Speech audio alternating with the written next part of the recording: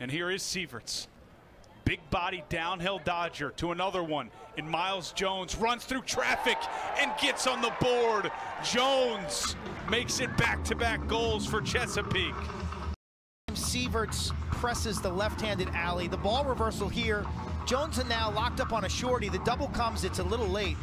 But that's just good team offense, okay? Sieverts draws a crowd. You get it to your downhill dodger on the other side, and maybe we're seeing something here, Evan. That looks pretty good. You got Sieverts and Jones. There are very few teams in this league that can body up to those guys at 6'3" plus. They're both, you know, well above 200 pounds. Well, we got our first look at Jeremy Sieverts, a guy who started his career here in 2010 and then went on to be an All-Pro in Denver. How do you feel like he fit in what was his first action? I think there's very few players that could come in with one day before the game and fit in, know all the extra man plays, pick up the offense, and he scored a big goal for us when it was 13-10, and he scored a great backward shot invert. I think he had a goal and 3 assists. Short stick here for Sieverts. Still trying to get his first goal, and he does in a Bayhawk uniform in a big moment. Jeremy Sieverts. I thought he hit the ground running, and he's going to be a guy who's going to play for us in the future. How dangerous can it be if he and Miles develop some serious chemistry just because of their size and ability?